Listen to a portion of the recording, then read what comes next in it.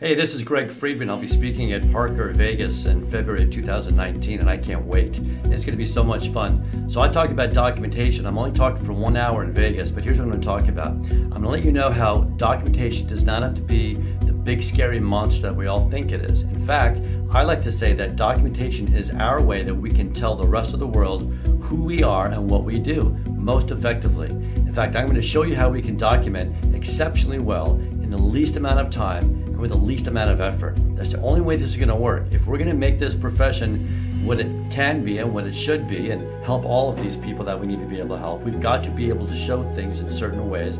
We've got to be able to speak the language of universal health care so everybody knows what we're talking about.